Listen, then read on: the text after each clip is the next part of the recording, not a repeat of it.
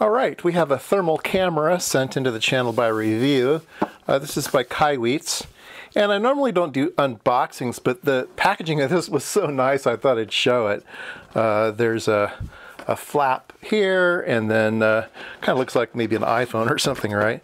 It comes with a big thick manual, multi-languages. So that's what's in here. And it comes with the charger and USB-C cable, and then the device. So anyway, let's take it out here and take a look at it. All right, comes with one of those hard zippered cases, and this is nice. They've gone a step further. It actually has a nice insert. I don't know if you can see it on camera or not, but it has a nice molded insert so the device fits in there instead of just being kind of thrown in there, maybe with a little strap over it, rattles around. So they've done a nice job of making a molded insert. So I appreciate that. All right, let's look at the actual device. It's typical. I mean, all of these look about the same. You really have a choice with thermal cameras, either a tiny one that you plug onto your phone, or a standalone one that has a nice big battery and everything in it, nice display. This one has a nice big display in it. I really appreciate that. It's a little unusual on the front. A lot of them, well, here, let me show you.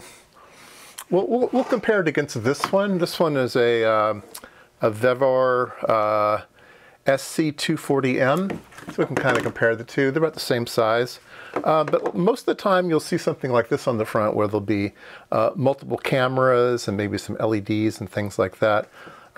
This one has a protective cap on the front, which is nice, and it swings out of the way. So I do like that. It only has two things in the front. It has the thermal camera and then the visible camera. So those are there. The display is bigger on this one, and the pixel count is better on this one. I think this one is 240 by 180, and this one is 256 by 192. That's like the bigger range right now for thermal cameras. If I was going to buy one, I would tell you, make sure you get at least a 256 by 192. Those seem to be readily available now. Okay, so let's go ahead and turn it on now. Both of these guys here, it takes a long button press to turn these on. I'm not sure why. The nice thing about the Kaiweets is the boot time. It starts up much faster. I mean, they aren't blazing.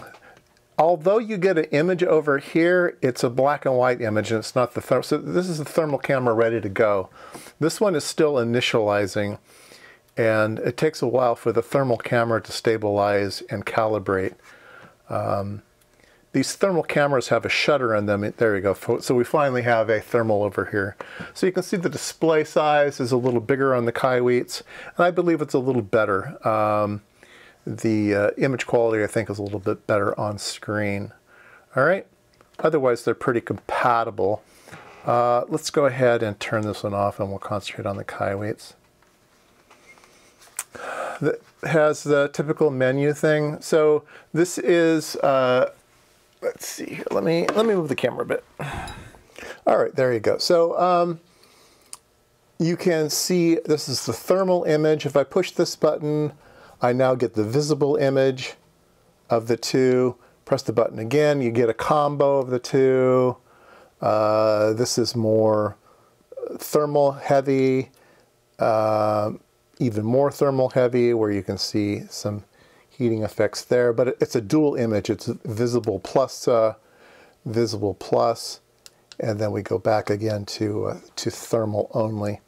I normally use these things in thermal only. I don't really see too much of interest for the visible one. I can see use cases for it, but I don't use them a lot. Then these buttons up and down allow you to change what's on the screen. Yeah, you can get the min-max. guess that's all it does, is it turns off this bottom. Oops, sorry. I'm gotta watch the camera here. Turn this on and off, you get the thing here at the bottom. And again, this one sends you through all the different modes of visible plus IR. We have a menu where we can do image correction. Image correction is the parallax error between the visible and the image, and the thermal, I should say. So you have a visible camera and a thermal camera. And here's the visible camera, here's the thermal camera. So they're going to have a parallax error. And that's what image correction does. It allows you to shift one with respect to the other. So you're at a particular working distance, you can make the two overlay accurately. So that's nice. We have stored videos and stored photos. It does do 24 frames a second, although it does seem to be a little bit, it stutters a little bit in taking videos. Color palette, you can change it to spectrum, iron, cool, white and black, white hot or black hot, so all normal stuff. You can change the emissivity, all normal stuff. And then there are some settings. Auto shutdown. When I got it, it had auto shutdown defaulted to 5 minutes and it would time out on me, so I've turned the auto shut off so it doesn't shut off on me. Brightness of the screen, I think I upped that brightness. Yeah, I have it on high. I think it defaults to medium. Language, C or F, temperature range, time format, set the time, spots. Anyway, it's got all the normal stuff in it.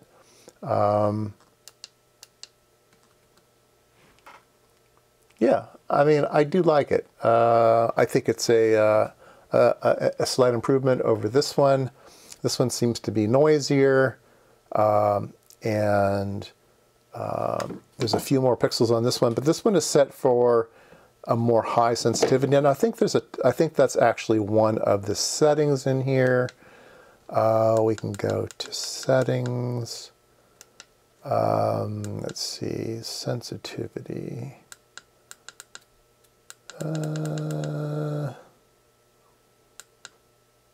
Oh, maybe not. I thought I remember seeing it somewhere here.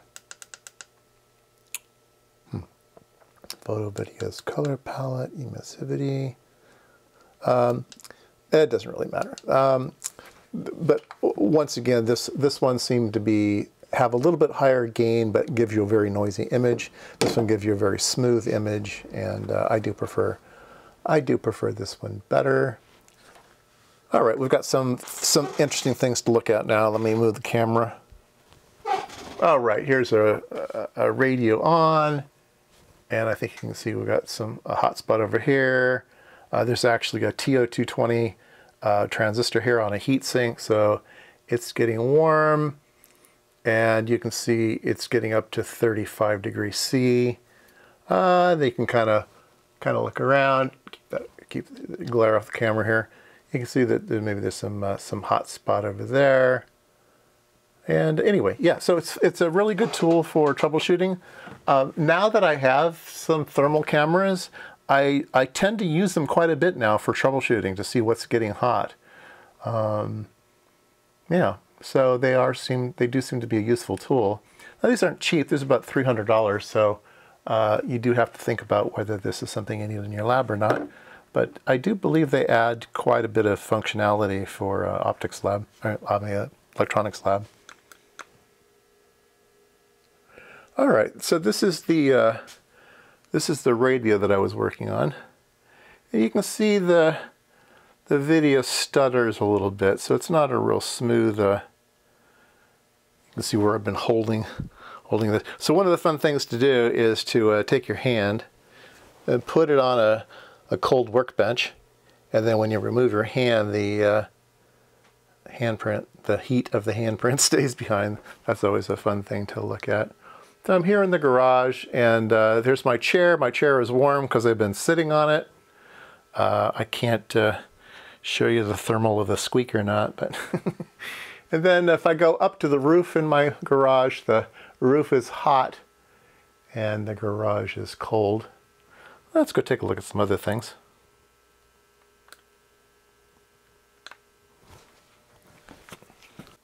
All right, here's IMSAI Dog. IMSAI Dog is nice and warm. Let's see if we can get IMSAI Dog to walk across the carpet here. Come here, Leo. Come on. Leo. Come. And Hi, Leo. oh, he's got to stretch. He's got to stretch. Leo. Hi, buddy. Hi, buddy. No, you can knee in it though. IMSAI Gal is calling him over. She doesn't want me to photograph her, so I'll just photograph IMSAI Dog. Hi, IMSAI Dog. He's a good boy. He's a good boy. There he goes with his little footprints. Footprints in the snow, or actually on the carpet. There you go. All right, that was my review of the Kaiweets. The model number is the KTI-W01. 256 by 192. Yeah, I like it.